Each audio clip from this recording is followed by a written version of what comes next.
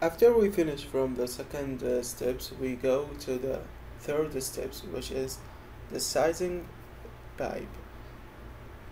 Sizing pipe is to make sure the piping is the perfect size for the system. If you click here at this pipe, you will find the information for this pipe, and you will find the flow 186 GBM.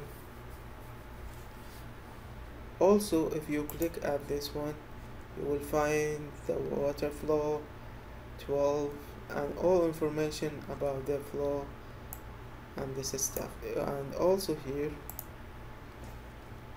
you will find the information about the piping and the flow also. So we make sure that the sizing for this pipe is perfect. So we select all equipment in the system by highlight this one and click 3 times, and then we click here, we choose the duct pipe system, and then we choose the method that we want, directions, and then we click to and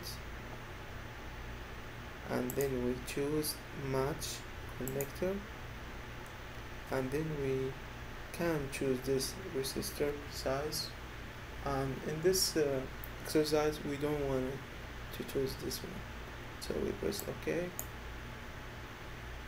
and so now we go back to this one and we see